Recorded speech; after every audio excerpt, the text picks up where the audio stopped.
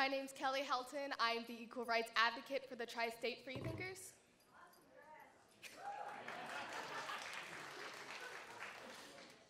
When equal rights are under attack, what do? Stand up, fight back.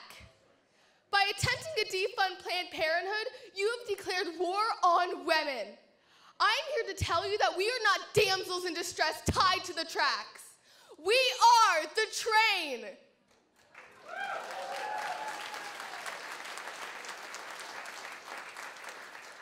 Those were the words I heard at the State House in Ohio. I was there because I hid in the back seat of my dad's car after my mom told me I couldn't go because it wasn't safe due to counter-protesters. When we got there, the counter-protesters barged into the room, and my dad and I got separated. I ended up by the podium right next to the senators, and my dad was on the other side of the room. My mom saw me on the news with my dad nowhere in sight. He got in so much trouble. But at that moment, I decided I would no longer be quiet, and my voice would be heard. So at the next Planned Parenthood rally, I asked to speak. There I told the crowd I did not understand why people wanted to defund Planned Parenthood, deny birth control, restrict abortion, and refuse to teach comprehensive sex education that's medically and scientifically accurate. In the end, I realized that it wasn't me who did not understand those issues. The real problem was my legislators did not understand those issues.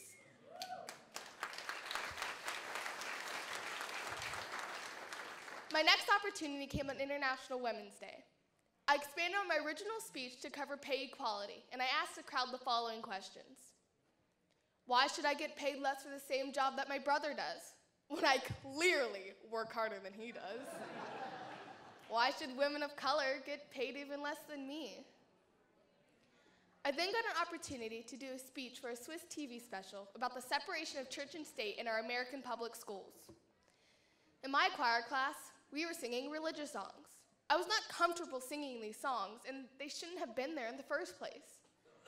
I asked my dad what I should do, and he told me I should talk to my teacher, so that's what I did. My teacher didn't want to make me feel uncomfortable, and she knew who my dad was and didn't want to get sued. In the end, she removed the religious songs. I wasn't the only student who felt this way, but I was the only student who was willing to stand up and say something. It is amazing what one person can accomplish if they stand up for the rights of others and speak out for those who cannot.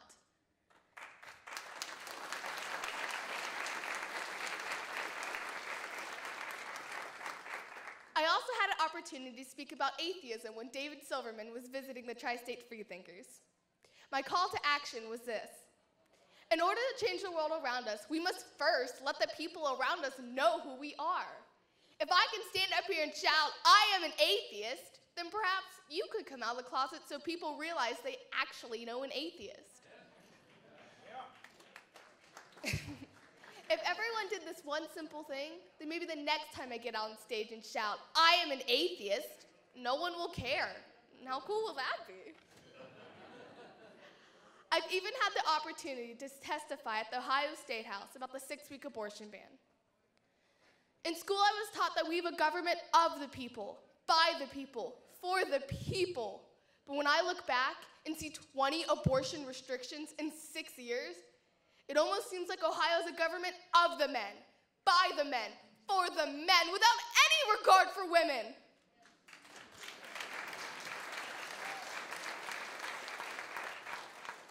The committee asked me questions afterwards, and for the first time in a really, really long time, I actually think they listened.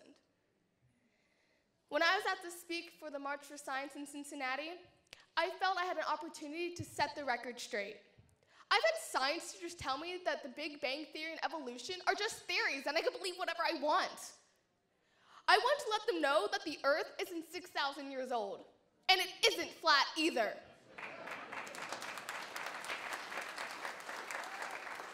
I wanted to let them know that bringing a snowball to the Senate floor during winter does not disprove climate change.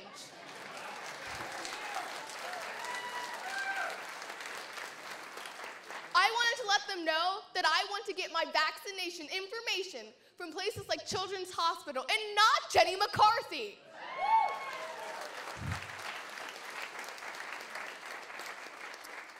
When I was asked to speak at the Women's March, I decided to pull no punches, and I would like to share parts of that speech with you now with some slight modifications.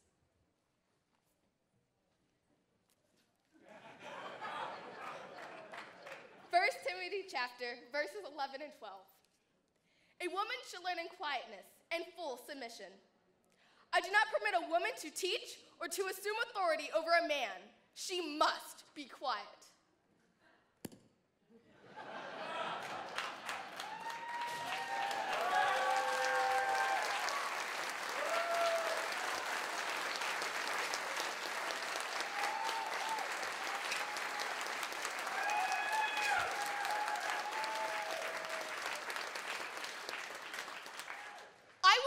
Be submissive. I will no longer bow down to the patriarchy. And most of all, I will no longer remain silent.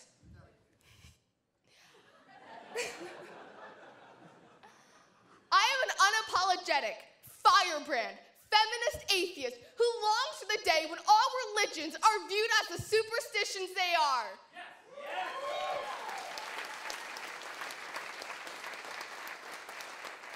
We have taken to the streets, and more importantly, we are marching to the polls. We will vote. And by we, I mean you, because I'm clearly too young to vote. The goal is that you no longer have to choose between the lesser of two evils when you vote, because progressive women are running for office in 2018. Yes!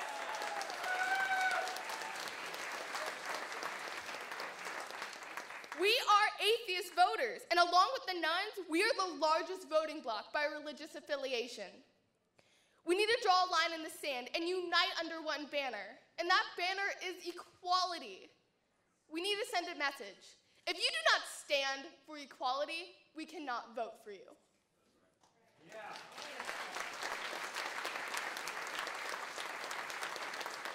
If we want equality for all women and all atheists, then we need to make sure all women and all atheists are represented. We need to ensure people of color and trans people not only have a voice, but have a seat at the table. United, we must stand, or divided, we shall fall.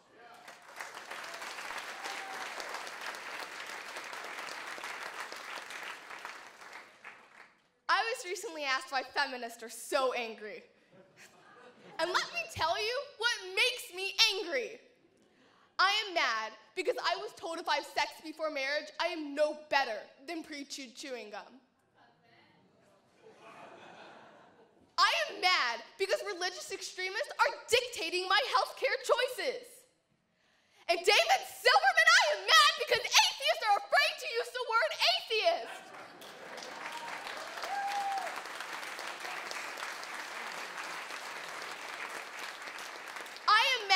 Because my transgender friends can't pee in peace. I am mad because my genitals should not dictate my pay grade. I am mad because thoughts and prayers will not keep students safe.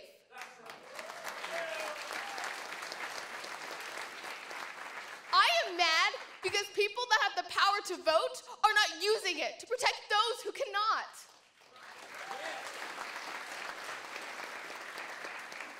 But most of all, I am mad because the homophobic, misogynistic, racism, and incompetence of some of our representatives in government.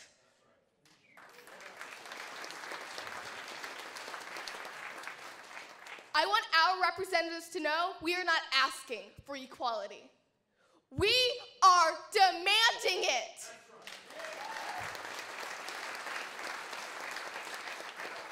I want our representatives to know there will no longer be decisions made about us without us. We are atheist voters. We are the voice of reason. And we are the reason the world would be a better place, because atheists care.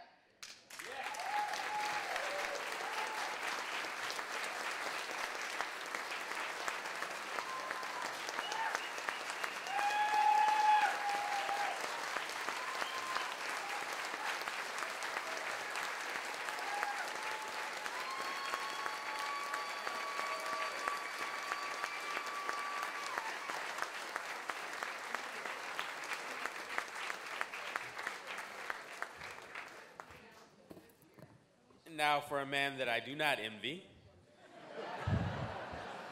Jim G. Helton is the national field organizer for American Atheists. After attending the 2012 Reason Rally, he co-founded the Tri-State Freethinkers and was appointed American Atheists Kentucky State Director. Under his leadership, Tri-State Freethinkers adopted the highway in front of the Creation Museum and Ark Encounter and led a protest that received international attention. He played a key role in eliminating Gideon Bible's distributions in public schools and removing abstinence-only sex education.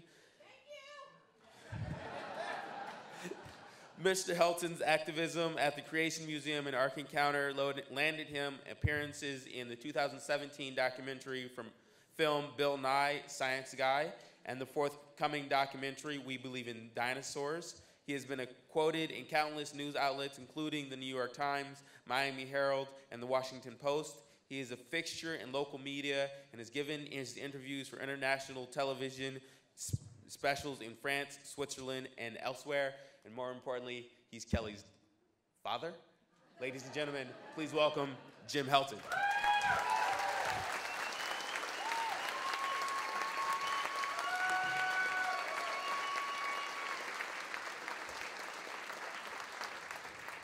So before I start, I give you a little bit behind the scenes. Kelly was originally supposed to go after me. In our production meeting, Dave said, I want her to go after me. And I said, I'd really rather go after me.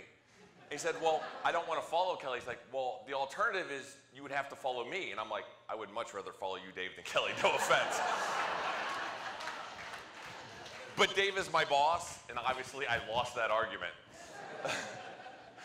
So I am the co-founder of the Tri-State Freethinkers.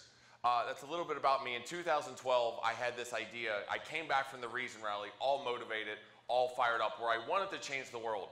But I didn't know where to start, so I started in my own backyard, and I laid out a 10-year business plan to do that could be replicatable around the country. And within 5 years, way ahead of schedule, we have done that. My clicker's not working.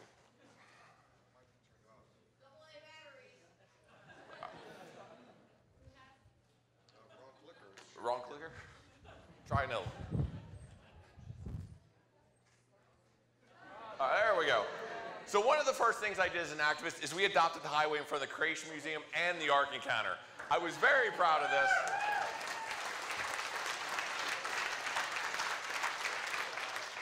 And I do this at every convention, every talk, and it will never get old, by the way.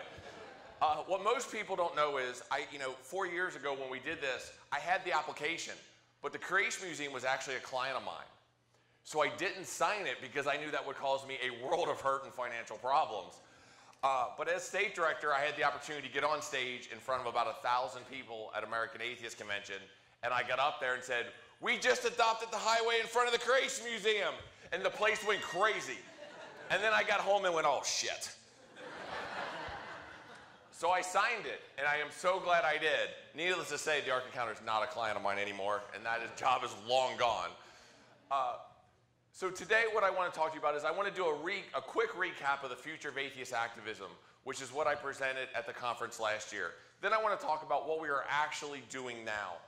And then share some of the success stories and go into a little bit deeper dive of the ACES program, and then talk about what our directors and affiliates are accomplishing. In the future of atheist activism, we challenged everyone on what is an atheist issue. When we think of atheist issues, these are the things we traditionally think about. Government prayer, Gideon's Bibles in public schools, 10 Commandments, crosses on property. This is my favorite pastime. We love fighting these things. But the question I proposed is, what about this issue? Dying with dignity. Is this an atheist issue? Yes. Who's behind this issue? Who is driving the bus and stopping this issue? What about sex education? Yes. What about LGBT? Yes. What a difference the years make. When I did this last year, you could hear a pin drop. Abortion. Yes. Women's rights. Yes. Science and history. Yes. Racial justice. Yes. So in defining definitions for determining atheist issues, I asked 3 questions. The first one is, who is behind the issue? Is it religion? If religion is trying to impose its belief on the people, that's step 1. Step 2, is this an equal rights issue? Are they trying to discriminate somebody? And if we had a true separation of church and state, would this issue go away? And on almost every single one of those issues, if we had true separation of church and state in this country, they would all go away, except for one, and that's racial justice. While the KKK is clearly behind racial justice, if we solve that problem, we would still have racial inequality in this country that would need to be addressed. But the rest of them would almost virtually be eliminated. Then there was one other question I want to pose this year. What if religion is offered as the solution? So what am I referring to? Utah's governor asked people to pray for snow. Now they did it again this year because they have evidence it worked last year when they did it. Did you know you can stop hurricanes if we would just ban abortion and gay marriage? Who knew? Thoughts and prayers will stop shootings. In God we trust will protect our children's schools. So the question is, are these atheist issues? When I came on to American Atheists, I didn't think I was going to be a weatherman. I wasn't planning to talk about guns. And while American Atheists can't comment on every local jackass who tries to impose his religion on the public, but you can. And let me change that. Not only can you, you should. You should be calling out these politicians as local activists, as local affiliates. And if you need help, we will help you. We'll help you with the press release. We'll help you with the media. We will help comment it. But it's much more powerful than a national organization talking about some local jackass than you in the actual county or city where they're from calling them out. We need evidence-based solutions, not superstition.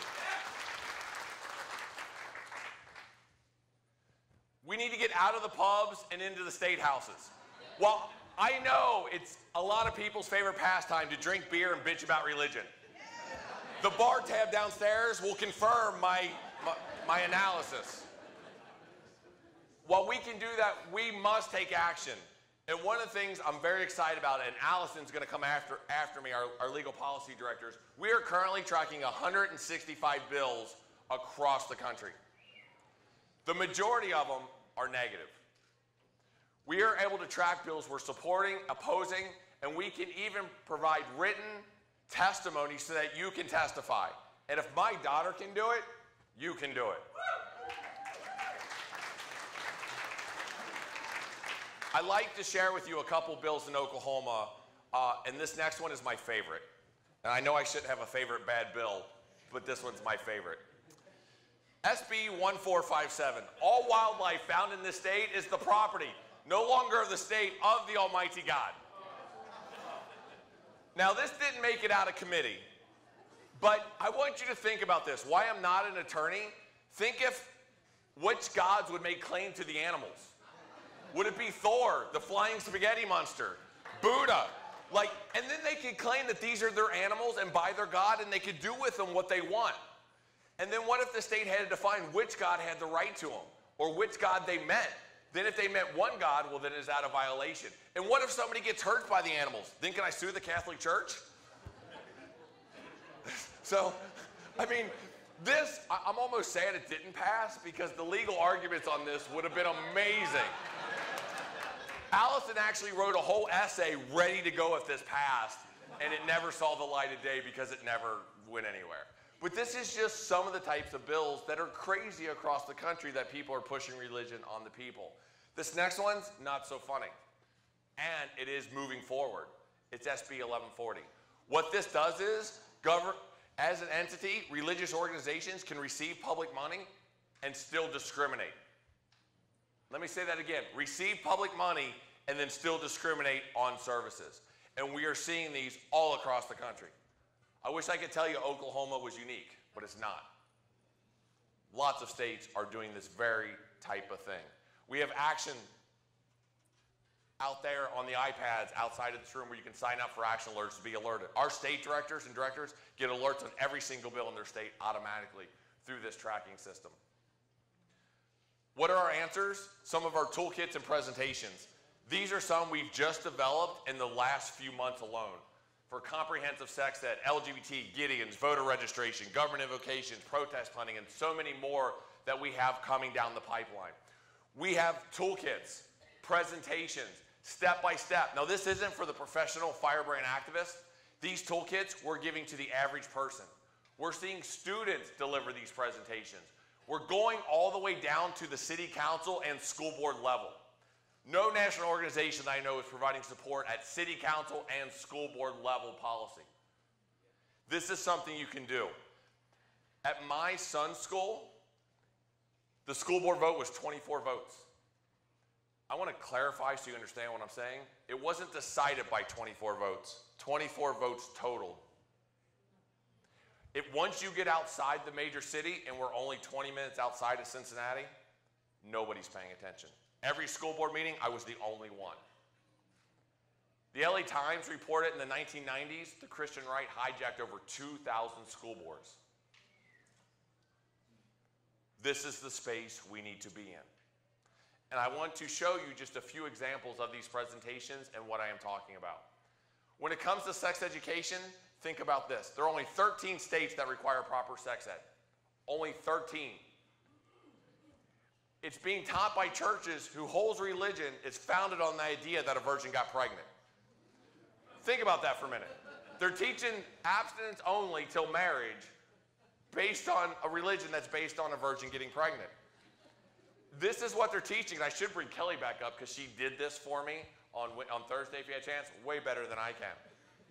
So I'll give you all a quiz. When you think of sex, I want you just to shout out what words come to mind. What emotional effects of sex do you have? Just shout a few out for me. You guys aren't very good at this. You all failed. So here are some of the effects. Guilt, disappointment, depression, sadness, worry, loneliness, loss of self-esteem. I didn't hear any of these out of you. Now, the only one, and this is my daughter's book. This is her book, screenshot from her book. Now, I'm going to give you disappointment. We've all been there, right? So there's one factual piece in here. But beyond that, the rest of this is crap. The results are obvious. Colorado gave free birth control and comprehensive sex ed. Their teen pregnancy, STI, and abortion rate fell by 40% almost overnight. Think about that. By 40%.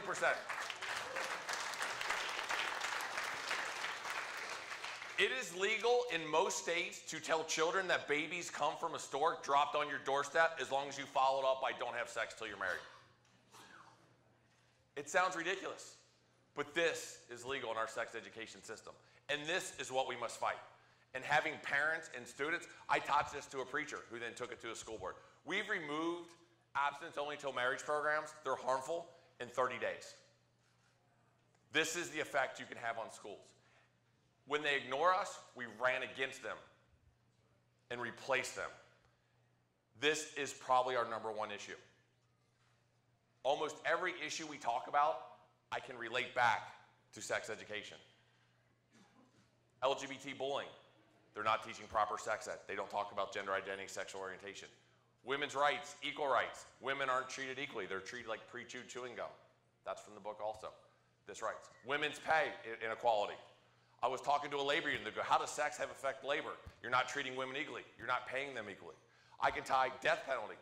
You have sex, you get pregnant without resources, leads to poverty, leads to crime. Almost every issue goes back to proper sex education. And churches are teaching their religion in this. This is enemy #1 that we must take on. What about LGBT non-discrimination ordinances?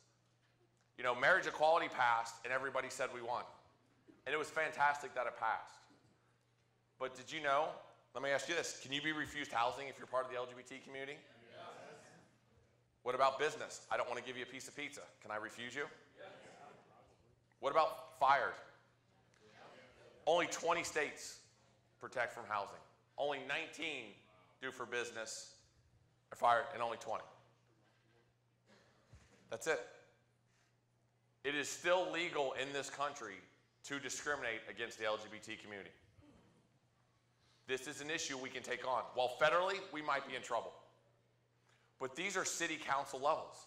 Some cities are so small. The one city I was speaking to about this, they had 49 households and 1 business. You know, some of these cities aren't so big. This is an issue we can work with partners and the LGBT community. And you know what happens when you work with the LGBT community? Odds are they're not that religious anyway. These are good allies and partners. These are just a few of the type of bills that are being passed against LGBT discrimination. It became enemy number one. All these types of bills going all over the country on this very issue. What about Gideon's? You know, if you notice, most of you probably didn't have Bibles in your room with the American Atheists Convention. Did you notice that? Yeah. We went to the front desk and I'm like, my daughter needs a Bible. And they go, we can help you with that. And I go, that's unfortunate. You know, the Gideon's Bibles, their sole purpose is to lead people to Jesus Christ. In their bylaws, when they pass out Bibles, my favorite line says, we can't appear to be preaching Christianity. I'm like, huh? Do you know they have over 20 distribution methods? But the one I'm going to talk about today is in public schools. They do on-campus, sidewalks, they get in schools. They're deceitful. Like, if I was a business and I wanted to go after a school, you would go after the superintendent, right? The principal. They say, don't do that. Go after a teacher. Go after a teacher's aide and just get it in there. But there's one way to stop the Gideon's Bibles where I've been super successful, even without the Satanic Temple. That's the nuclear option. But if you don't feel like blowing everything up, there is one simple way, and this word for word is from their bylaws. If there is press, or the appearance that there may be press, the Gideons cannot show up. Think about that for a minute. So we found out where they were going to be at 5 schools simultaneously, and we set up with an atheist book to distribute. We contacted Fox and all the news with the headline, "Atheists Descend on Public Schools."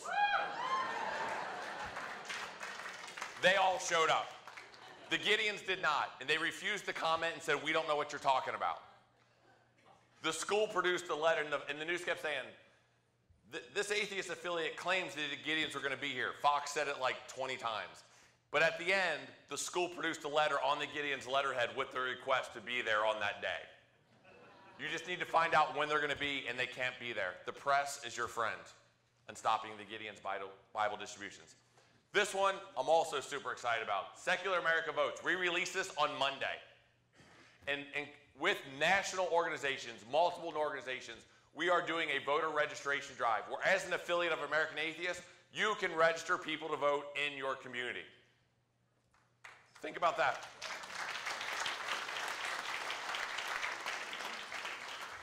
I love doing this presentation here because this is the only room that's going to get it right. Based on religious affiliation, what is the largest voting bloc? None. We are. But you could argue we're not a voting bloc. If you want to cater to the evangelicals, what issue do you have to bring up? And you got their vote. So my question is, what are our issues? If I went around this room and I didn't even get out of the first row, would it look something like this? Would any one of these issues be important to you? So if you were a politician and you just had to cater to this or this, which is easier for you to do? Do you know what the voter turnout for evangelicals was in this last election? 85%. Do you know what ours was? I'm embarrassed to tell you, so I'm not going to say. Nowhere close to that. Not even close. But what if we were single-issue voters? Do you know what all these issues have in common? They're an equal rights issue. What if every one of these issues on our talking points, we said this is an equal rights issue? They are trying to discriminate against us, and we went into this. Like Kelly said, if we united under one banner and that banner was equality, then we can't vote for you. That's a single message. We become a single-issue voter. While they're anti-abortion and discrimination, we're equal rights, they discriminate. And with the voting bloc that we have and the numbers that we have, we can change the entire country on this simple thing.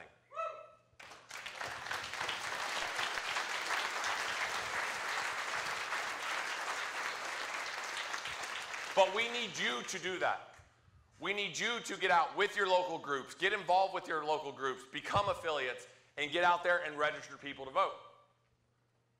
We must register everybody. Even if a creationist comes up and says, "I want to register," you say, "Sign here." but we can choose where we set up our tables. We can't be strategic on that. What about government invocations? Now, Greece versus Galloway came down a crazy decision. Nick was talking about this earlier, where it is legal to pray before government meetings. But there was a couple key parts of this decision. They can't proselytize, and atheists are allowed to deliver invocations. So now we are allowed to, who here has delivered a humanist invocation? This guy right here. So I'm going to share the story. Justin Scott is our Iowa State Director. He helped write this program along with the Florida group. Those are probably the two groups that I've seen do the most on invocations. But the story here is interesting. He did this all over Iowa. But Justin, this one mayor, would not let Justin speak. It was only Christian prayers. He refused to let him speak. And he kept getting in the press, kept getting in the news. They just would not let him speak. This mayor didn't care. He was up for election, but he was running unopposed. One gentleman who was not an atheist got upset about this and said, I've had enough. I'm going to run against this guy. He is discriminating against people in his own community. Write me in. And Justin, correct me, didn't he win by 60% of the votes? As a write-in candidate. Because of what he did right here. Give Justin, stand up.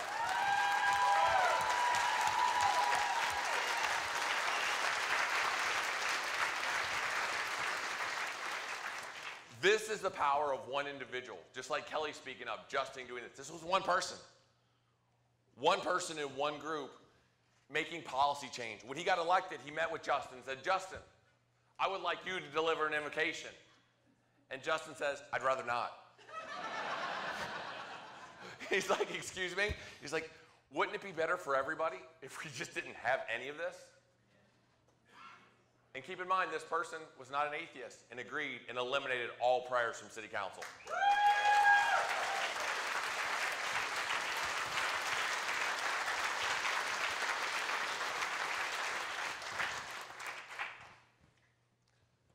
Anybody hear the Ark Encounter? One of the things we are working on right now is protest planning. Now, I've been involved in protest planning in a larger pot to Jen Scott. Jen Scott, stand up. Give her a big round of applause.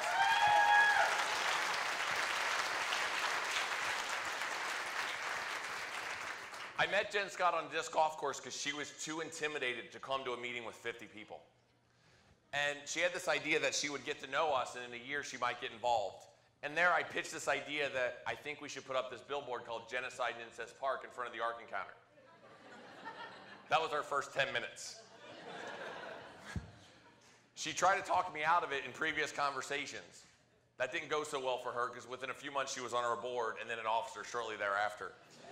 And then when I removed the word drunkenness off the billboard, she goes, you can't do that. The Ark Encounter is problematic on so many levels.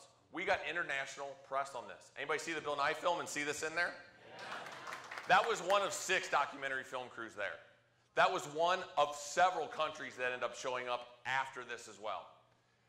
They get $18 million in state tax incentives. 75% of the real estate tax goes to pay back their junk bonds. They tax not just the Ark employees, but all employees in that area have to pay 2% of their paychecks to pay back the Ark Encounter junk bond loan. They were given over 100 acres for free. I'm not done. Over $100,000 in cash. And it continues. The separation of church and state is ridiculous. How did they do this? They built the entrance gate as a for-profit company that can receive government money, but the boat is a non-profit company that can discriminate and take tax-free donations. Elections matter. The transportation cabinet and the governor were opposing this and said, you can't discriminate if you take our money. We elected Matt Bevin as governor. He replaced the transportation cabinet overnight. They ruled on it, and Matt said, hey, I'm good with this. We're gonna let him go. Atheists can't work there. Catholics can't work there. If you're single, you have to sign a vow of chastity saying you won't have sex until you're married. I was doing an interview, I think it was with Vice News, and I was doing another one with the UK, and I went down these talking points, and they said, Jim, you're one of the most amusing and funniest interviews I've ever done, but I need you to tell me the facts. And I'm like, fact check me and call me back tomorrow. They called me back, and were like, holy shit, Jim, you weren't joking. Like, This is real. My favorite interview I've ever done on the Ark, and I've done more than I can count, was with Seth Andrews. Because as I was speaking, if you Google it on the Ark Encounter, as I'm talking and every claim I make, he pops up an article or the actual bylaws and fact checks me through every bit of the conversation. I can't make this shit up. But one thing we've been able to do through protests, we've done so many protests and rallies. If you're an organization in Cincinnati and you want to protest, you call me. You know, people would call me and say, Jim, do you have a portable podium? I'd say yes. And then I'd go on Amazon, $250, 2-day shipping, done. We'd slap our logo on it.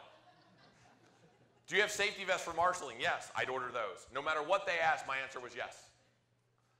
And then we end up being protests, rallies, and worked with every organization. So when there's 15,000 person rallies, 10,000 person rallies, do you know, as an atheist, myself, my daughter, anyone in my organization in Northern Kentucky or Cincinnati can speak at any meeting. We're not fighting for a seat at the table. They're asking us, will you speak? Because we've gotten so good at this piece. If you're not out there protesting and rallying, you're missing out. The one thing Donald Trump gave us is a good time every weekend and every evening protesting. One of the best things that came out of this is Planned Parenthood unofficially was there the first one, helping us because they are great at protesting. On the second one, they said, the American Atheists affiliate has been such a good partner of ours, we must be there officially. And the Planned Parenthood higher up said, what's our angle in protesting New York, though? I understand you want to support somebody else. They go, they're spending tens of millions of dollars of government money on this ark at the same time they're defunding women's health care.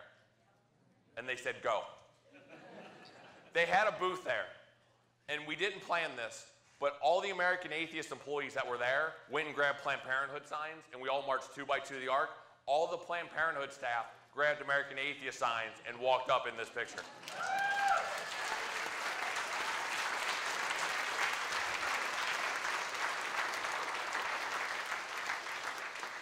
One of my favorite things about this, too, is the state director for Planned Parenthood got up on stage and thanked us for all the hard work and what we shared. And she said this one statement: when equality is under attack, atheists show up.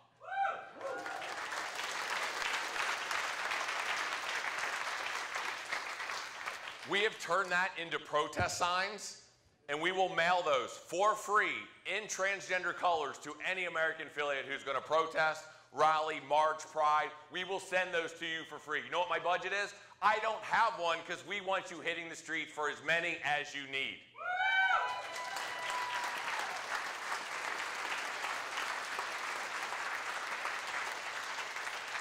Come see me afterwards. I will show you a bunch of those. So the ACES program, which stands for Activism, Community, Education, and Social. This is the secret to my success. If you're going to learn anything about my talk, it's the next slide that I want you to take a picture of and see. When we looked at groups around the country that were doing the best, they followed this formula. You know what the #1 reason people join atheist groups? Social. And drinking. Do you know what the #1 reason groups go to die? Social. Because they don't offer anything else. Eventually you get too drunk and you can't drink no more, believe it or not. It's a thing. You need to be doing activism. We've talked a ton about activism. You need to do community service. The Tri-State Freethinkers hosted over 277 events in 2017. They were the American Atheists Affiliate of the Year for all the activism we did. Everything I showed you is what that affiliate has done just in the last few months. They did 53 community service projects and won the Foundation Beyond Belief Award for community service and Give Me Food, Give Me Shelter. Educational meetings, bringing in speakers like this to you. We have a speakers bureau now at American Atheists, which will be open in a couple weeks, which you can get speakers at reduced cost or no cost from our directors to come speak to your groups. And social events, you know, creating that sense of community. That's the one thing when I started 5 years ago that I said the church had on us, a sense of community. I don't think they can no longer claim that is the sole thing. We have that sense of community. We've built that sense of community, and we need to spread this all across the country so that we have an atheist community.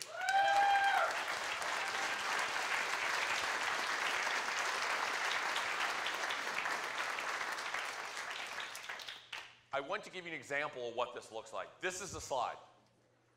If you get anything out of my talk, this is it.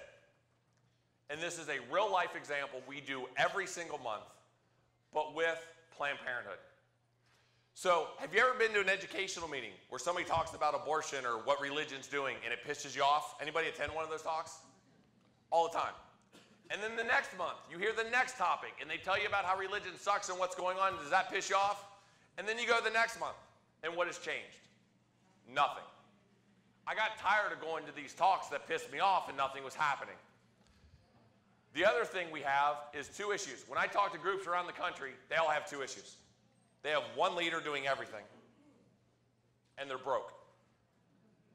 This ACES program solves both of those problems. So think about this for a second. We brought in Planned Parenthood, and we said we had a speakers bureau, education, that was their job to bring in topics. And they brought in Planned Parenthood to talk about abortion, women's reproductive rights, all these types of things. We set up an education meeting with them. Our atheist meetings are not our meeting. Even though we do it the same place, same time, everything's the same, we always have a partner. We use Meetup, but we also post those monthly meetings on Facebook as a joint event. So it was Planned Parenthood brought their members, and the American Atheist affiliate brought their members to this educational meeting. Our activism committee, we did State House protests, lobbying, letters to the postcard, phone banks. Every Monday we did phone banks for 2 months with them. So we were doing activism with them. We did community service for a women's shelter. We collected 2 truckloads of hygiene products at a protest to deliver to that shelter. Our social, we did movie nights where we did have dinner and drink and bitch about religion when it was all done and had a great time. Do you know what happened with this? Our members became their members. Their members became our members. When I walked into a Planned Parenthood the first time, they go, I'm an atheist. When I walk in there now, it's, hey, Jim, we're all atheists. And they're not afraid to use it. This is a game changer. It helps you get multiple people involved. Because people's passion, guess what? I'm a firebrand activist. Other people like puppies. They like feeding the puppies or helping the homeless. They're a community service person. We have some intellectuals here that like education meetings. Or we do have the, drink and bitch about religion people. This appeals to broad range. We have many women in our group. We have many ages from Kelly's age to retired. The ACES program creates a true sense of community that creates action and change. And this is the one slide I want you to remember. We will teach this program all around the country. We have directors that we're teaching to. You can appoint somebody within your group to learn this program. The power of the ACES, if you're running for office in Cincinnati, you call the atheist and ask for an endorsement. I can't give it to you because we're a nonprofit. But the fact that politicians at the atheist meeting are asking to speak at our meeting. Senators are asking to speak at the atheist meeting. Think about that. It's not where we're going, we can't get meetings. They're asking to come to the atheist meeting.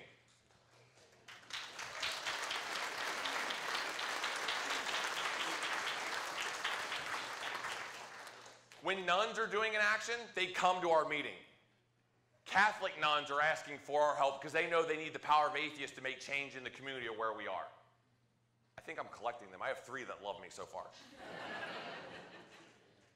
And my last slide, because I'm running out of time, is I want to acknowledge some people in this room and talk about this. When I came on in 2017, we had 10 state directors. And when I mean 10 state directors, that means if you were willing to email me or call me back, I counted that in that 10. I was very happy when I got those emails. We created a new position of regional directors, which cover multiple states. We have Arn Ra and Jen Scott doing that. We now have 19 state directors, 19 assistant directors in cities, and a total of 40 directors in less than a year.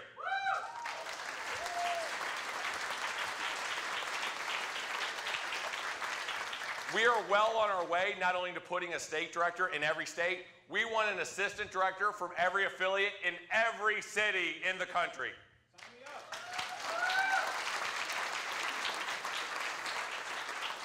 We have over 200 affiliates with only 11 local partners. Our number, remember I said we only had 10 state directors? Our affiliates, out of the 200, we have only maybe a dozen we communicate with. Our goal for 2018 is to change that and have that same effect. Like David said, we are funding local groups, with resources, anything you need. My job is to say yes way more than it is to say no. The answer to our problems and what we need to do is the affiliates. It is you in this room. It is the local groups at a true grassroots action that is going to change what we do. That's my ask. We need volunteers, willing to speak at state houses, willing to become directors, become involved. And the last thing I'll tell you of what this movement needs is more of this.